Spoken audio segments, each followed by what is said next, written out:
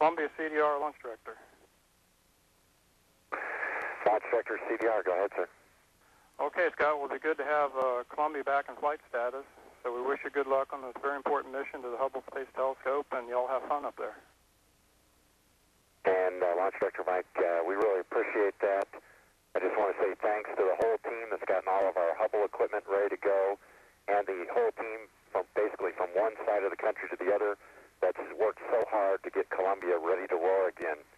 Hubble's up there ready for us, and we're ready to go to work. Thank you all. That's our pleasure, and you all have a great flight. The countdown clock will resume on my mark. 5, 4, 3, 2, 1, mark. T-minus 9 minutes and counting. TLS auto sequence has been initiated. Ground launch sequencer now controlling. All functions between now and handoff to Columbia we can control by this ground launch sequencer computer here in the firing room. TLS's go for orbiter access arm retract. Columbia OTC, good luck on your mission, allowing us to better glimpse our future by enhancing Hubble's view of the past. Orbiter test conductor Jeff Laufer wishing the crew well.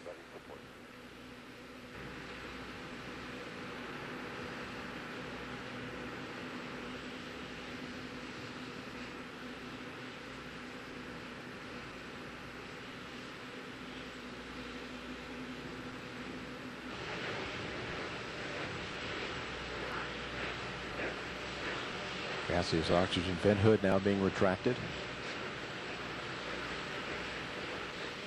Okay, visors coming down, O2 coming on. To use a Navy term, let's launch it. External tank now at flight pressure. LH2 pressurization. T-minus 1 minute.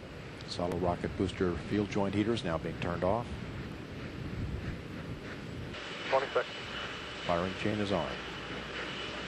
15 seconds.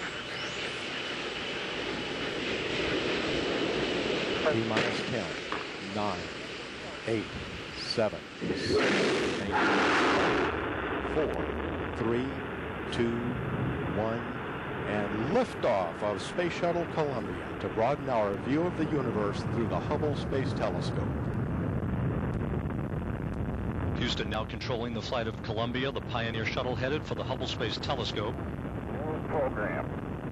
Roger, roll, Columbia.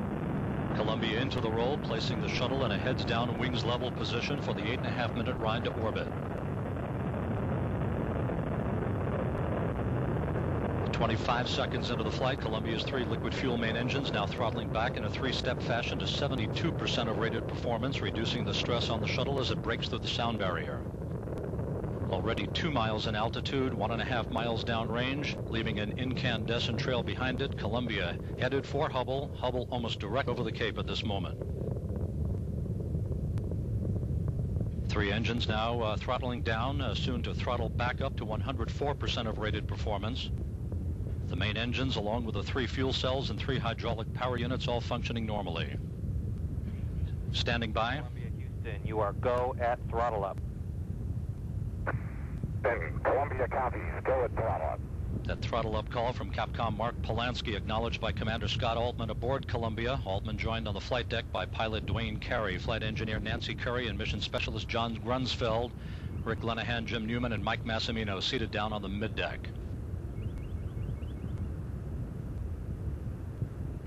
Columbia tracking right down the pike, 15 miles in altitude, 11.5 miles downrange, heading due east from the Kennedy Space Center for an altitude of 350 statute miles in pursuit of Hubble. 145 seconds into the flight, about 15 seconds prior to solid rocket booster separation. Standing by for SRB separation.